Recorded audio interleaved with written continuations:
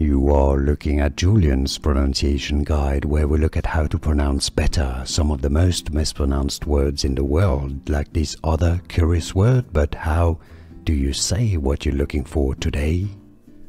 Let's learn how to pronounce the name of this French novelist and filmmaker. If you want to learn more names from French literature and French vocabulary, stay tuned. The French pronunciation first, how we say it in France. Georges, Georges, silent S in French, and it's not George but Georges.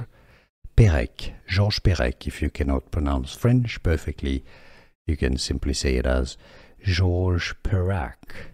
Here are more videos on how to pronounce more confusing words and names too many mispronounced. Like this video if you found it useful. I appreciate your support. I'll see you soon and thanks for watching.